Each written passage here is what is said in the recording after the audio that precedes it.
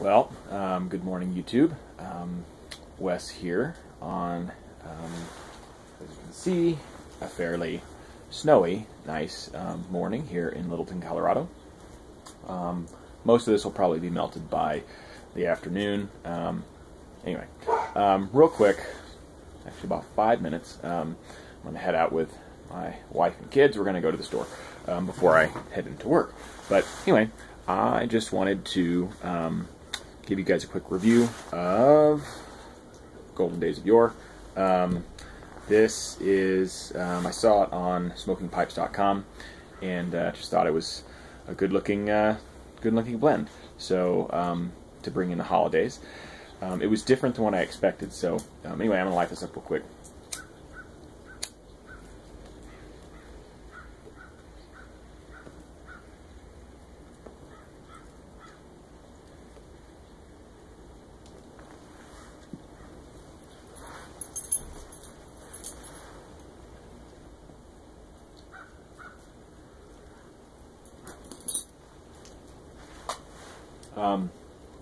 I saw this on smokingpipes.com and was interested to try it because, yeah, it had the topping notes and all the different stuff. And I thought it would be pretty interesting. I thought it would be more of an aromatic than it is.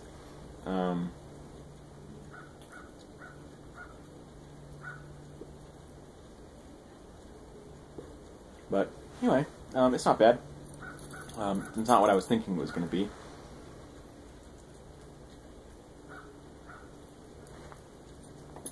I definitely get some of the spices that are in this. They say there's cinnamon and some nutmeg, I think.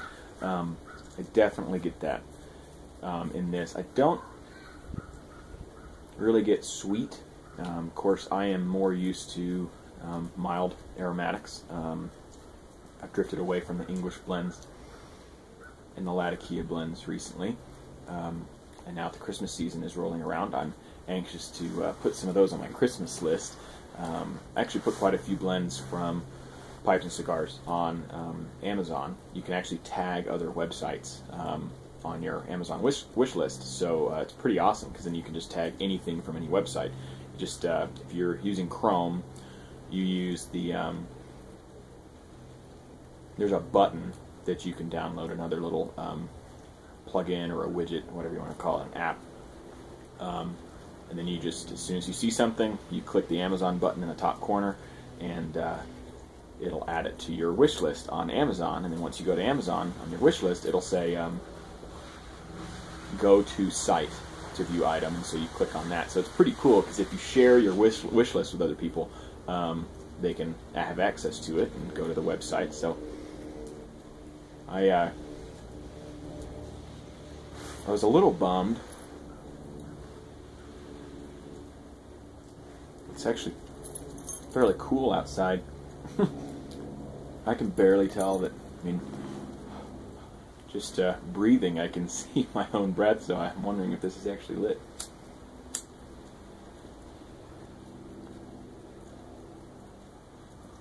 I went on Scott's website on aristocob.com and then tagged a few things on my Amazon wish list. Some Cobb Foolery kits, because I think I'm going to jump into a couple of those for the spring Cobb Foolery kits for that contest, the Cobb Foolery Spring Contest. Yeah, I have some pretty interesting ideas. Some other pipes that I've seen. I'm like, I could probably turn that into a cob. So anyway, yeah. So if you want to try this, I'd be more than happy. Sorry, I was going to show this to you the whole time, but I wanted to get a nice shot of the yard so you guys could see the weather and kind of the snow on the ground. But this is Golden Days of Yore by Grinnell and Deal. Had a nice little rhyme, like a poem or something that it was on the tin, and then I just tape labels to jars because I think it looks better. But anyway, if you want some of this, let me know. I can send it over to you. I know I said that about my Gettysburg, but I ended up smoking all of that. So to the people that requested some of that, I apologize.